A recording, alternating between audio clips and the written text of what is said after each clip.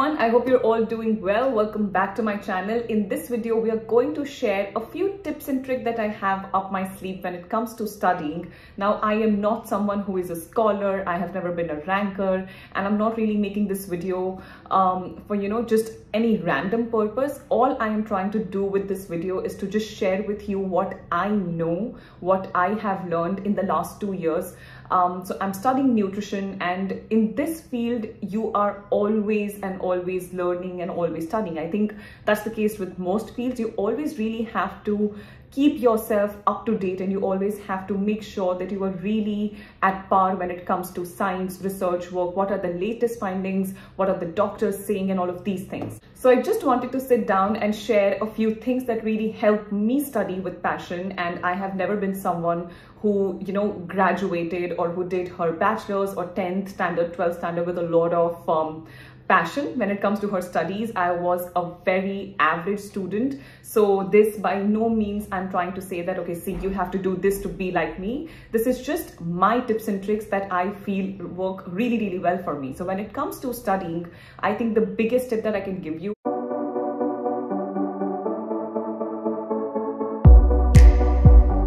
is you cannot study and you cannot really retain information and knowledge if you're not passionate about what you're trying to do. So let's say, I think there are two scenarios. One is where I am in, where I study because I love studying and I want to study so that I'm able to help myself better, I'm able to help my clients better. But there is another scenario where you have to study because you want to graduate, you need to clear your 10th standard, 12th standard.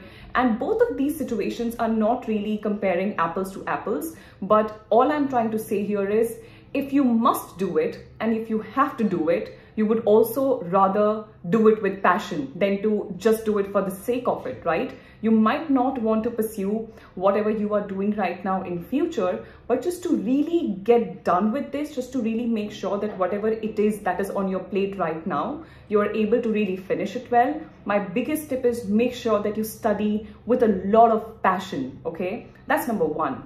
Number two is to make sure when you're studying, you have to act like you are going to teach it back to someone else, and preferably someone who is not in the same field, which means they are not going to know a lot of scientific jargon. They are going to be just a basic human being who wants to understand what is type 2 diabetes, what is type 1 diabetes.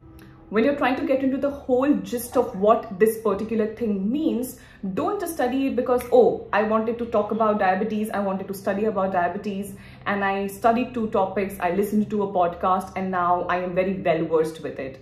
Every time you are done doing that, enact like you are going to teach it to someone else. So if I have to sit down here and if I have to teach you what I know in a simplified manner, can I do it, right? I think there is a beautiful quote that says, if you cannot teach it to a child, you probably don't understand it well enough.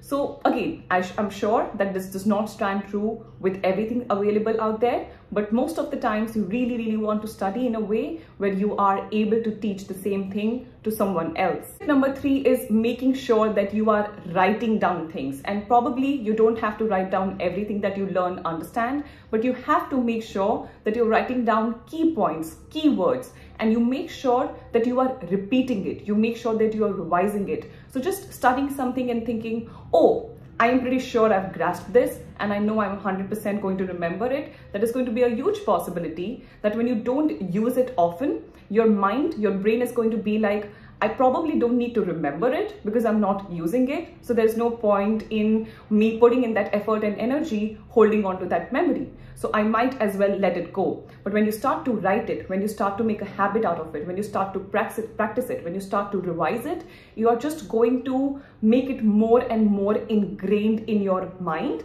And that is how you are going to be able to retain that information for a longer period of time. So I know about follicular phase, ovulatory phase, luteal phase, menstrual phase, and I can talk about it in my sleep because I revise it every single day, not to study, but just to explain it to my clients, just to explain it on my Instagram or YouTube. So it's just in my head. But the first time I studied it, I couldn't remember which phase comes after which phase.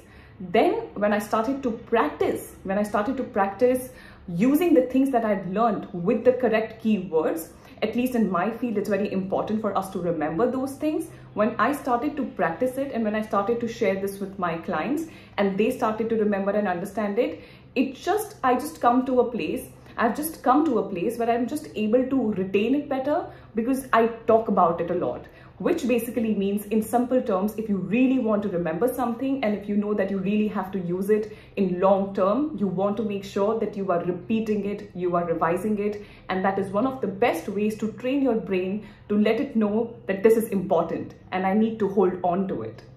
My tip number 4 is to make sure that you are not rushing things. A lot of people sort of claim that, oh, I have read 5 books in a month. But when you talk to them in reality, they've not implemented even one thing from the books they have learned. So you could have read 100 books or you could have read 1 book, and 1 book is capable to change your life. 100 books are going to change your life in 100 different ways, but that is only going to happen when you really absorb something and you start to apply it on a day-to-day basis, right? So this is probably not true for people who are into fictional books and who read fiction, but when it comes to, let's say, health, lifestyle, nutrition, mental health, emotional health, when you're trying to sort of work with these sectors, it's especially very important that you just don't read The Power of Now and then you jump to another book and then you jump to Atomic Habits and then you jump to something else and you just let it go. It's all in the air, it all vanishes, because like I said, go back to the last point, your brain doesn't think that it's important to hold on to it because you don't use it, you don't need it. Why is it important? And when it is not important, your brain is not going to spend that energy in holding on to that information. So read 1 book in a month, read 1 book in 1 year, but make sure you are able to use it in practical ways. And that is one of the best ways in which you can change yourself, you can change your personality, your character, your attitude, in general, all aspects of your health, just because you not just read 1 book, but you also implemented everything that that book had to offer you, or probably some things that it had to offer you. My last tip would be to make sure that when you're going to bed, and if you have learned about a topic that's supremely new to you and you've possibly never spent that kind of time in understanding this. So currently for me, that topic is minerals. Minerals are something that I'm really trying to get a good hold on. It's a fairly new topic. It's not really discussed in colleges. It's not really taught by someone. I'm not really doing a certain course. So I'm just really relying on myself to understand these things. And every time I go to bed, either I'm trying to manifest something, I'm trying to pay gratitude, I'm trying to extend my prayers, or I'm trying to revise what I learned in the day. So I'm just lying on the bed, my eyes are closed, and I'm just trying to remember, what did I learn this, just today? What did I learn this morning? What did I learn in the afternoon?